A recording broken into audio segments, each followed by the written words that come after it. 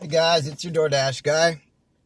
I decided to make a video because of somebody actually that inspired me on YouTube today. I had just seen, and I want to make a huge shout out to her.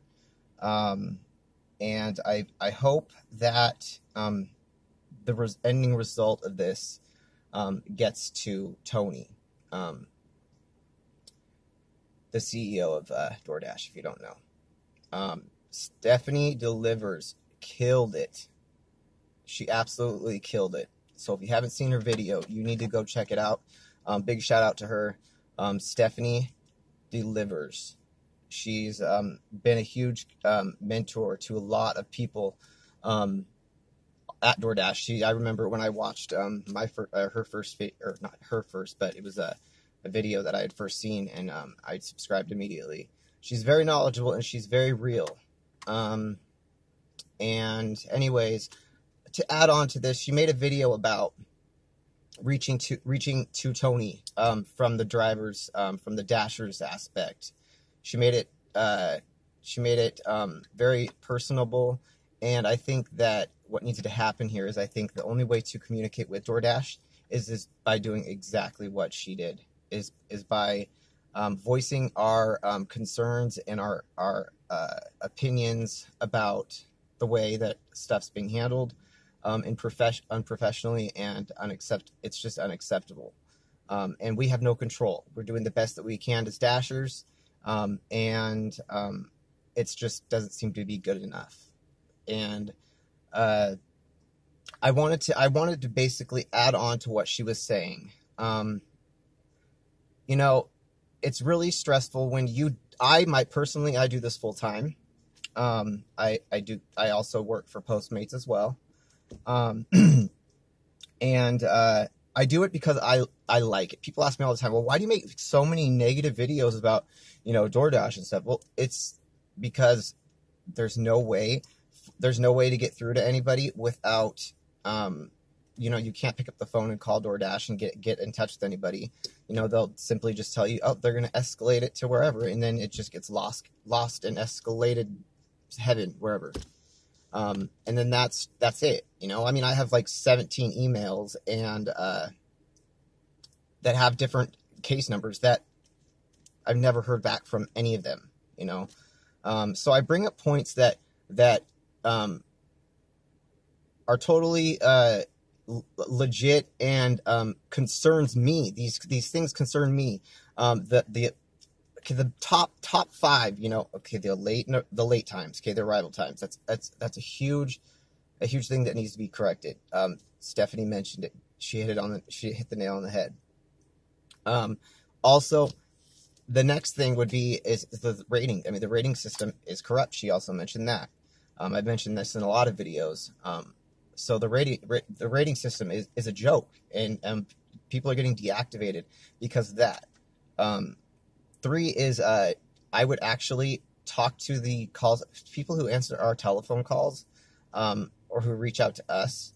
You need to train these people and train these people not to be so fake about dealing with the situation. 80% of the time, you're going to get you're going to get a person that's just being phony baloney. And then, there's that 20% that, you're going to get somebody who stands by their word. Otherwise, they're just going to lie to you and just to get you off the phone. It's really disrespectful. And then you send a follow-up email to see, and you want us to rate how they did. Well, who's going to actually follow up and look at those is the question. Those are, it's like we totally are just doing these things. There are so many extra steps, and they would be great if you guys actually utilize them and actually, if we did rate our phone calls that we get, or the call center, then it would be, if you reviewed those, then you would know what needs to be done and what needs to be changed, because nothing's been done, Another thing is I really would love to see the transparency of how we get paid. I think it's completely bizarre to have to like wonder what your customer tipped you as an independent contractor. We have we should be able to know how our money is being dispersed to us.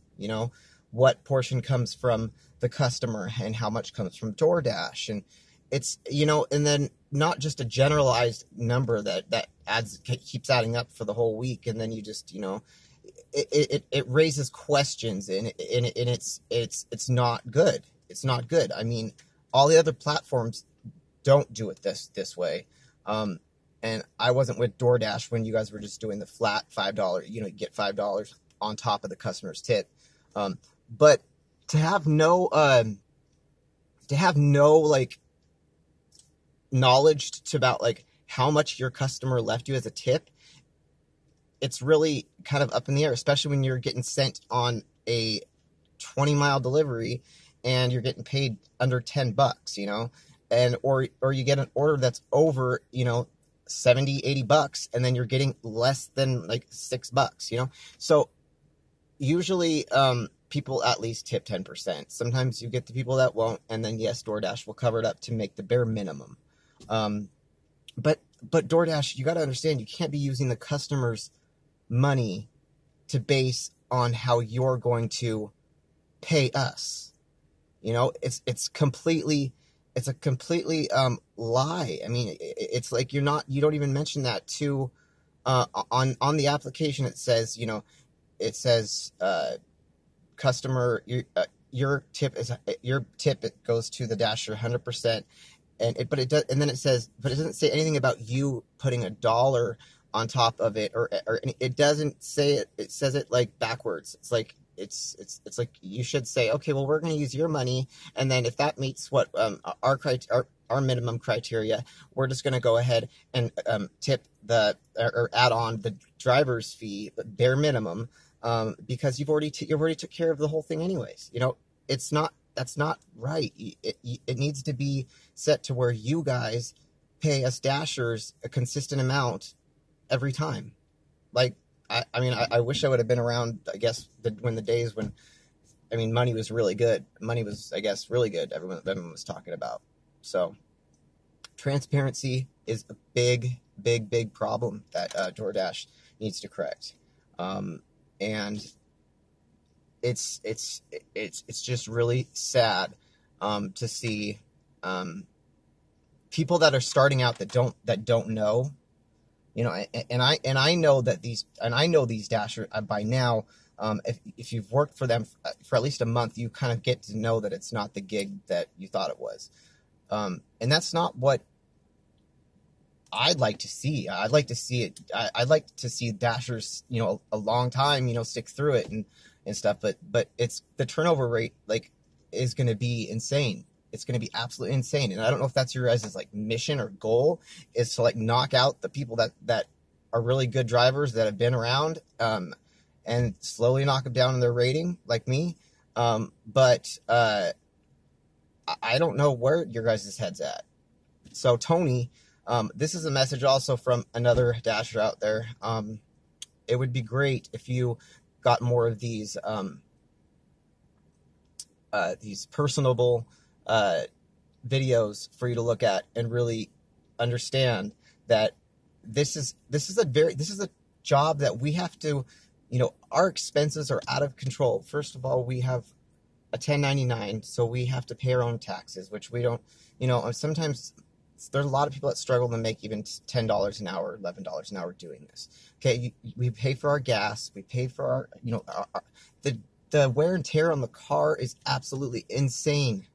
I can't tell you how much money that I have to put into that. I live paycheck to paycheck, and sometimes even have to get a loan from my parents, or whatever every once in a while. That's pretty bad, consider. And then on top of that, I do this sometimes about 50 hours a week, so I'm not just putting all my time into it, because I like to do this. This is why I still do it.